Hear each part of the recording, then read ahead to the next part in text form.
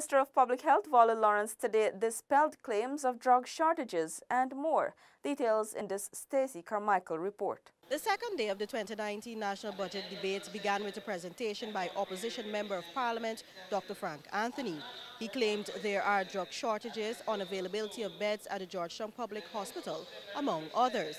Minister of Public Health, Wally Lawrence, speaking on the sideline of the debate, responded to these claims. As we speak, our health facilities, our hospitals, should have not less than 70 to 75% of the drugs and medical supplies.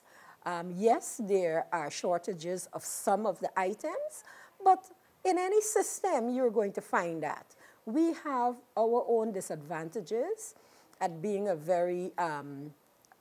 country with a small amount of persons, and hence our order quantity is not one that appeals to the manufacturers, and so we always have to wait until they are manufacturing a drug in order for us to get it. The Public Health Minister said a new building to house her ministry will be constructed in 3 phases. The other item which Dr. Anthony spoke about had to do with our head office building.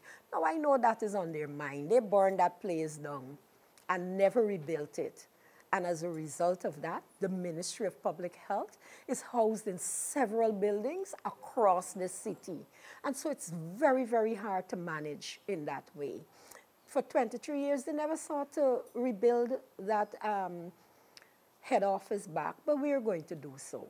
And we are going to be doing it in 3 phases. From Parliament Buildings with videographer Kareem Peters, Stacey Carmichael for InfoHub.